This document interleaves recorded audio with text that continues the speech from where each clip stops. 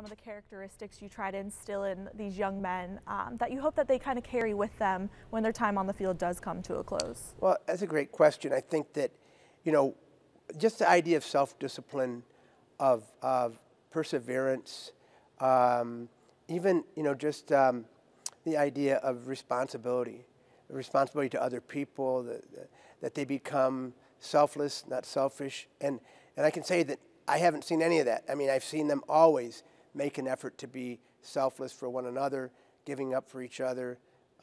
In the end, it's a big picture, and I think, again, it's a positive one. And so, yeah, I think that the idea of being selfless, the idea of persevering through challenges in life, and I think those are the things that are that's going to carry them through life. Now, as a coach, you've had an impact on so many young individuals, but who would you say has had the most influence on you and your career? Wow, that's a tough question. I think it depends on when it is. Like right now, today, it's these guys, the boys that I'm coaching today. They've had the biggest influence on me.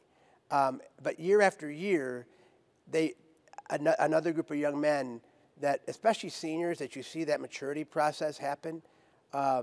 It's great to see that, this last few years that I've coached here, the guys have become very self-reliant. I mean, they're not depending upon me. They're their own teachers. They're their own instructors. They're their own coaches. But their eagerness to be ready to go is just awesome. So I think they've taught me, really, in reality, how to just let go and let them, right? Let them do the things that they can do and trust them.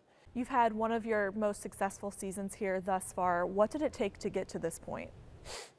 I think that, yeah, it has been. I mean, I tried to go back into the records and see, and I think it's been 17 years since they've had a record like this.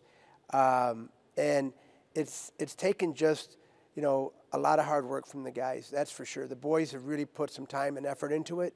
There's not one player that is thinking about himself. Every one of them, has first and foremost the team.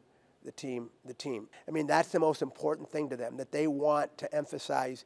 It's important for us to be successful. We can't be successful without each other.